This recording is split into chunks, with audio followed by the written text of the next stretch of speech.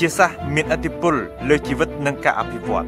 គ្រប់គ្នាគួរយល់ដឹងអំពីវិទ្យាសាស្ត្រ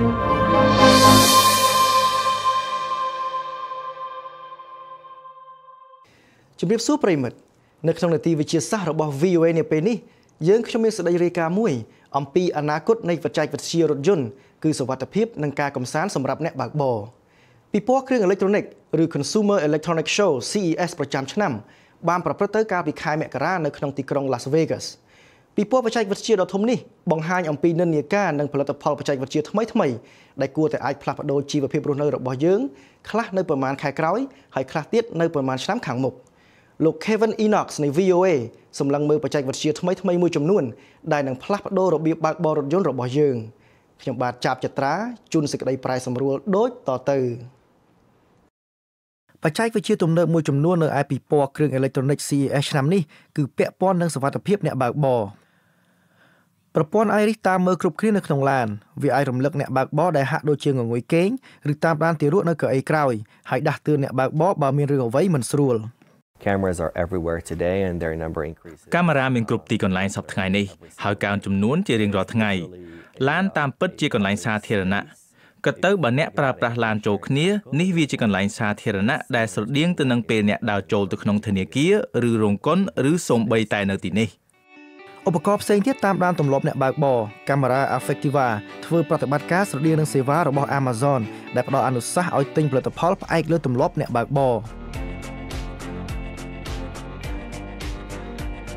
ប្រព័ន្ធកាមេរ៉ានេះតាមដានសកម្មភាពអ្នកបើកបរនិងអ្នកជិះជាមួយហើយថតអ្វីៗនៅតាមផ្លូវវាអាចផ្ដល់ប័ណ្ណបញ្ចុះតម្លៃនៅតាមភោជនីយដ្ឋាននិងអាជីវកម្មនានានៅតាមផ្លូវផងដែរ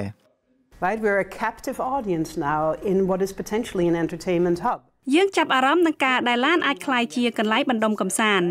មិនមែនថាយើងចង់កម្សាន្តគ្រប់ពេលនោះទេដូច្នេះយើងត្រូវដឹងពីតម្រូវការរបស់មនុស្សនៅក្នុងរថយន្តដូច្នេះអ្នកអាចសម្រួលបរិយាកាសក្នុងឡានទៅតាមតម្រូវការទាំងនោះដល់ពេលកែលម្អការបើកបរដោយសម្លឹងមើលទៅអនាគតដែលអត្ថិភាពចម្បងរបស់អ្នកបើកបរមិនមែនបើកបរនោះទេ In a world where cars are truly self-driving, there is no steering wheel anymore. នៅពេលឡានអាចបើកបរដោយខ្លួនឯងទាំងស្រុងឡាននឹងមិនមានចង្កូតទៀតទេមិនមានមនុស្សបើកឡានទេពេលនោះគ្មានកៅអីមកក្រោយទៀតទេមែនទេនិយាយរួមទៅគ្រប់គ្នាគ្រាន់តែជាអ្នកជិះលើឡាន